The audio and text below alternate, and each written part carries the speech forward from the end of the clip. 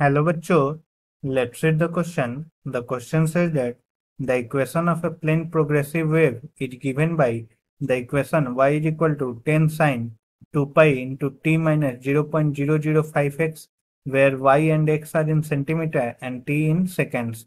Calculate the amplitude, frequency, wavelength and velocity of the wave. So we will solve this question. First of all, we will see what will be the key concept used to solve this question.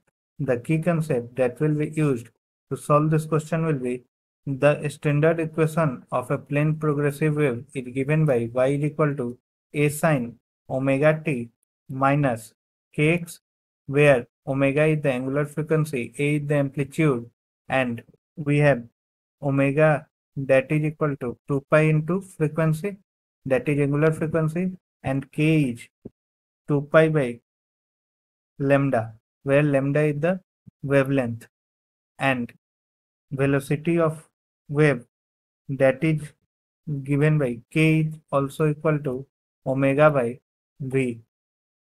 So velocity of wave is given by omega by k. ठीक है.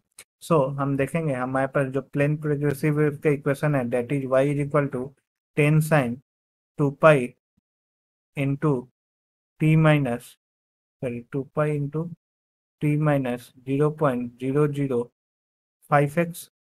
So that will be equal to y is equal to 10 sin, अगर हम 2 pi into 10 t ले लें, so this will be 2 pi into t minus 0.005 into 2 pi 0.005 into 2 pi x. this will be the equation of plane progressive wave.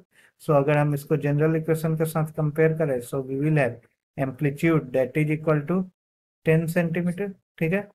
और हमारे पास जो omega होगा that will be 2 पाई. ठीक है. तो frequency that will be equal to omega by 2 pi, so that will be equal to 1 हर्ज. सो frequency हमारे पास है 1 हर्ज. नाउ हमारे पास के जो है that is equal to 0.005 into 2 पाई. सो हमारे पास एच भी जो होता है दैट इज ओमेगा बाई के. ओमेगा है हमारे पास 2 पाई और के है 0.005 into 2 pi. So v will be equal to 0.00 sorry 1 by 0.005 that is 200 centimetre पर सेकेंड. ये हमारे पास वेलोसिटी ऑफ वेव है.